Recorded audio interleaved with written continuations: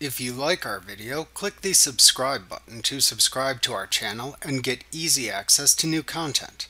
To see our full suite of ad-free video courses and training materials, visit us at teachucomp.com. You cannot run multiple reports in report groups to view them at the same time in QuickBooks Online.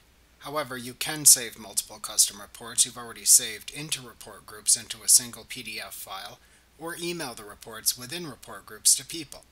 To view your report groups, click the Reports link in the navigation bar. Then click the Custom Reports tab in the page that opens to the right to view your saved custom reports and report groups.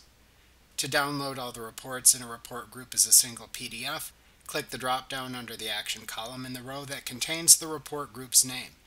Then click the Export as PDF link in the drop-down menu to download the combined reports as a single PDF to your computer.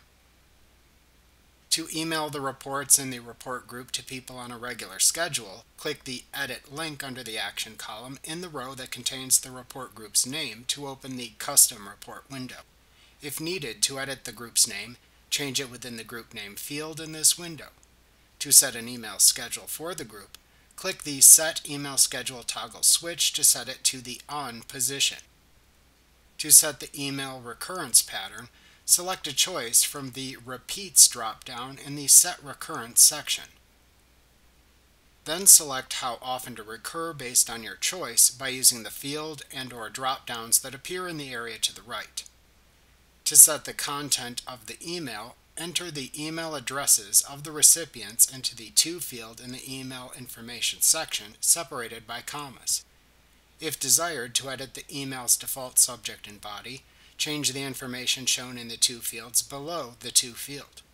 To attach the reports as Excel files, check the Attach the report as an Excel file checkbox. Then click the Save and Close button when finished to save the changes and close the window. To delete a report group and all the reports it contains, click the drop-down under the Action column in the row that contains the report group's name. Then click the Delete link in the drop-down menu. Also note that you can select the same links for the individual custom reports that you have saved. Clicking the Edit link for an individual report provides the same options as when editing a group, but also lets you change its report group and with whom you share it. You can also select the Export as Excel command for a single report to download the report as an Excel workbook to your computer. This option is not available for groups. Remember to click the subscribe button to see more of our videos.